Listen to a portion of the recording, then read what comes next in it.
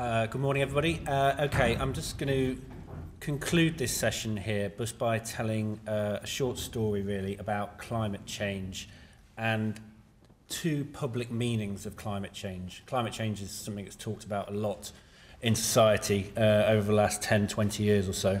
But I'm just going to contrast two public meanings. One of them about scientific authority, and then the other one, a kind of a more mundane one, if you like, but a way that perhaps more people understand climate change, which is in relation to the weather.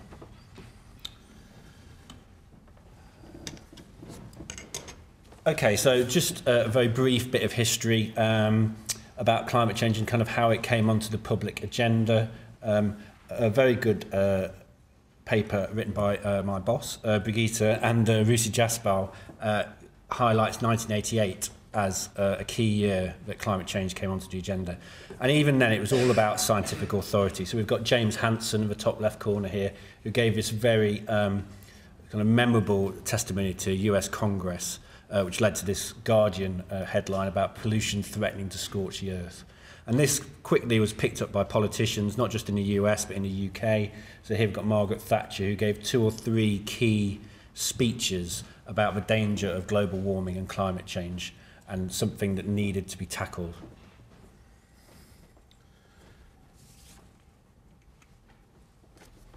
So already we've got this kind of intertwining of developing scientific evidence and increasing political interest.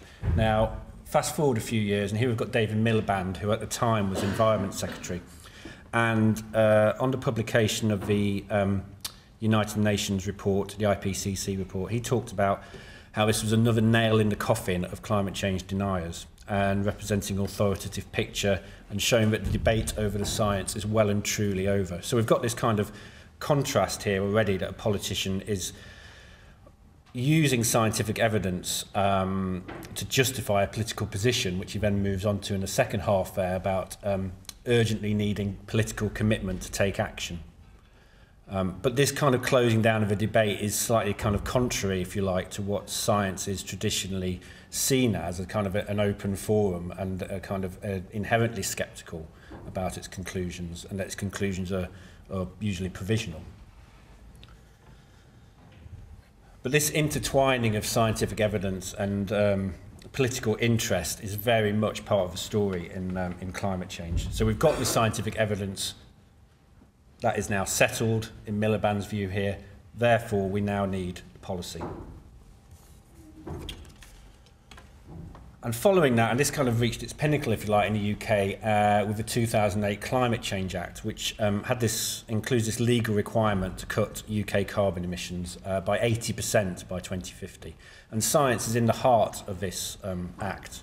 It talks about the Act does not allow future UK governments to row back on this commitment unless, in quotes, there is significant change in the scientific evidence.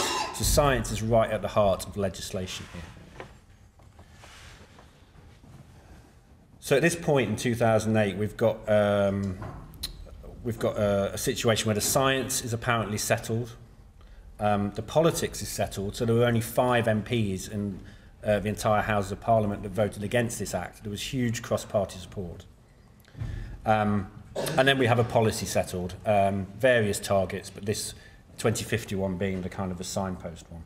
And this kind of feeds in a little bit to what Judith was saying about depoliticisation, if you like. Political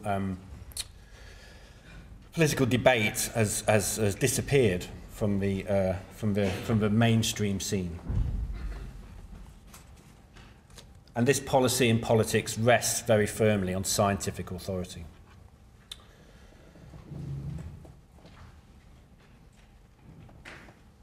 So that's kind of like a bookmark in the story, if you like. But following this, despite this attempt to kind of say that the science was settled, dialogue has continued. Now, my project is about scepticism and climate science, which kind of has a small role to play here, because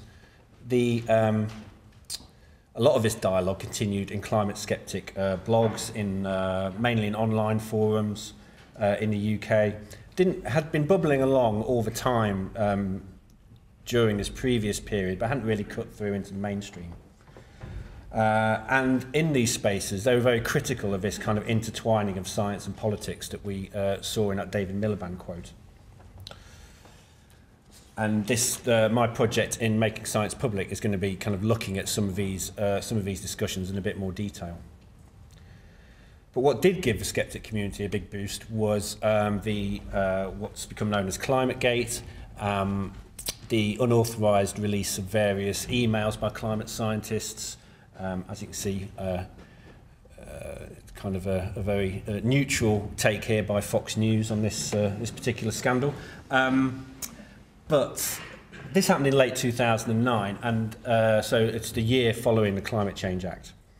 And this really represented a threat to this public meaning of climate change and scientific authority. So for the first time, there was questions being asked about the practice of the climate scientists and what they'd been saying in private, in emails, about their own work and the work of colleagues. And this was a sufficiently big story to come out of the online forums and percolated into the mainstream media, not just in newspapers, but also TV as well and radio. It was the lead story on the Today programme, etc.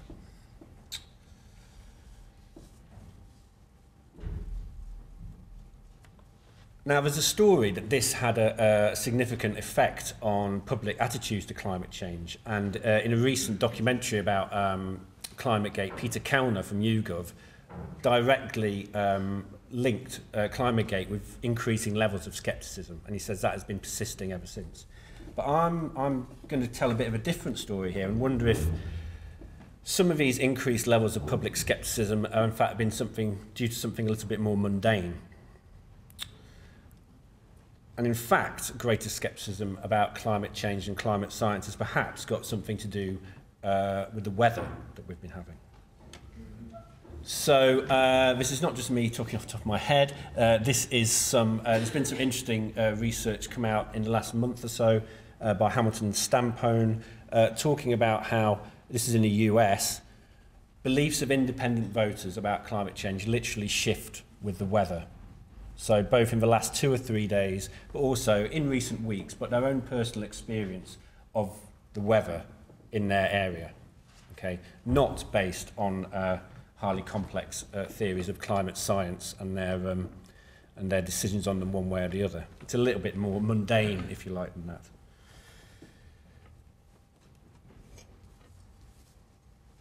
Now, if we actually look at the weather, so this is back in the UK, so this is from 1910 to 2010, so you really want to be looking right at the end here. So these peaks here are in the late 2000s when we had Miliband talking and the Climate Change Act came in, and we had very warm years in the UK. But what was interesting is that coinciding with ClimateGate and these increasing levels of public scepticism, we've got this huge drop-off here, which you may or may not remember, but that basically looked like this, which was the big freeze that happened in January 2010, coldest winter for more than 20 years, sub-zero temperatures for 2 weeks, a frozen Britain, as you can see here on this excellent satellite photo.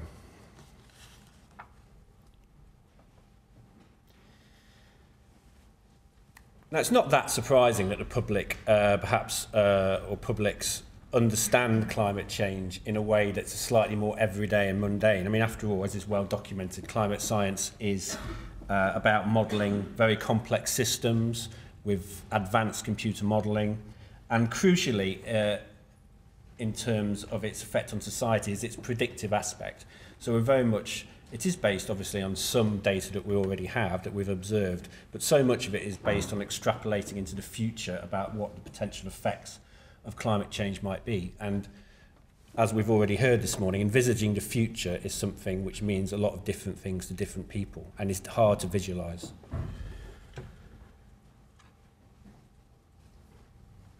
So rather than this intangible aspect, we end up with so much discussion of climate change in the media revolving around recent weather. And this is on both sides of the debate. So we've had discussions about Australian wildfires and how they might be related to climate change. We had Boris Johnson musing in the Daily Telegraph about how when he looked out the window it looked a bit cold, therefore perhaps climate change wasn't all it's cracked up to be. And then also in the US as well, which is kind of, for me, kind of started this interest off. We had the idea about Hurricane Sandy and how this was very explicitly linked to climate change in the media. In fact, this cartoon even says, this is what climate change looks like. It's like this is a kind of searching round for something that we can hang climate change on as an idea. But the science linking Sandy to climate change is certainly pretty weak. In the kind of the realm of extreme weather events you can have, hurricanes are pretty low down the table on what you can link to climate change.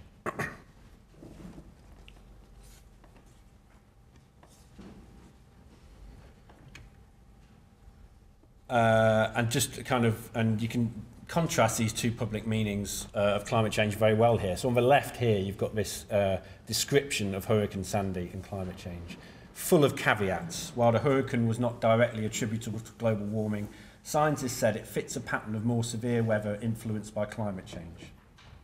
So this is scientifically fairly perhaps accurate, fairly literal, but it doesn't perhaps mean that much to people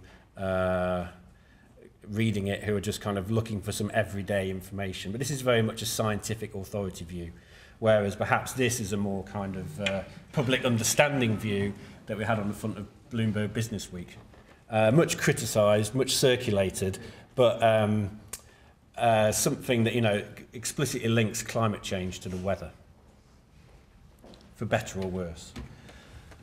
So just to wrap up, what might this mean, this idea of weather as a public meaning of climate? So I've just picked out three kind of political ideas here that might come out of this. So it may well shape research. So people are very aware that people link weather to climate change. So will this shape research agendas, looking more research trying to link particular weather events to climate change to help prove that climate change is a problem?